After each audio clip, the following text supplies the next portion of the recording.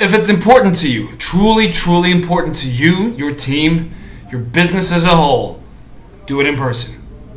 Whether it's internal, part of your organization, or you're working with someone that you've continuously done business with, and you've sent emails, notes, left voicemails, perhaps even sent a carrier pigeon or two, or a smoke signal, and you're not getting the responsiveness, the attention that you or your project, your service needs and deserves at the time, get out of your office, walk over to the individual if you obviously can, if it's in the same area, same region, bring a cup of coffee or a cup of tea for them and yourself, and figure out what's going on, right?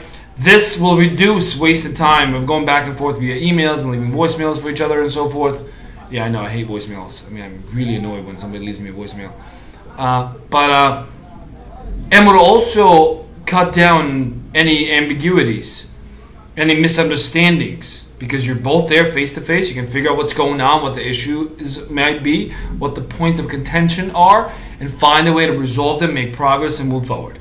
So when it comes to things that are truly important to you, you personally, your career, your team, the overall success of your business, of your organization, of your team, get up, walk over to the person, no matter who's higher ranked, right? That doesn't matter. If it matters to you, you get up and you walk over to them and you find a way to resolve it together. Have a wonderful day. I wish you all the best. And as always, if this is the first video you see, please subscribe, comment, share your thoughts. I sincerely value them. And share this video with a friend.